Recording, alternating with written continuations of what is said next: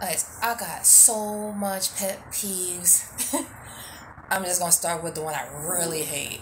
I hate when you are a person that you're used to having goals in your life, used to doing shit by yourself, and when you pair up with other people, it just get all scrambled up like fucking somebody making some whack scrambled ass eggs.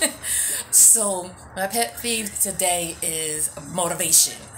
If you're a person that needs somebody help to motivate you in your life, you should be very grateful that they took the time out to do that for you.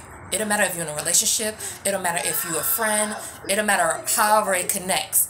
At the end of the day is you are the one who asked for the help. That person took the time to help you. They didn't have to.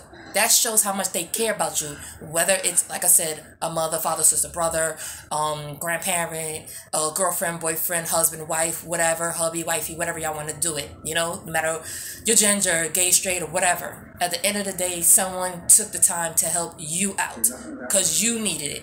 And you should just think to yourself that, hey, myself, I asked this person to help me out. Why would I bash them, tell them they ain't doing shit for me or you ain't shit and everything else when you know they're a little smarter than you? That's why they don't kick back the bullshit to you. They just look at you like, it's okay face. Like, you know, like, don't worry about it. Brush that shit off. You know, call it a day. Send you a fucked up text to let you know that I was kind of into it or whatever. You know, like, come on.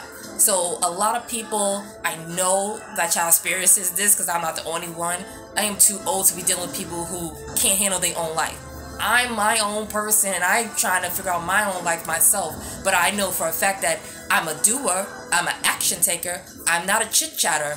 I'm not going to sit here and say to someone that you don't motivate me. I would never say this to somebody because I didn't ask for that help. I didn't raise my hand or tap you yet. I ain't, how they doing wrestling?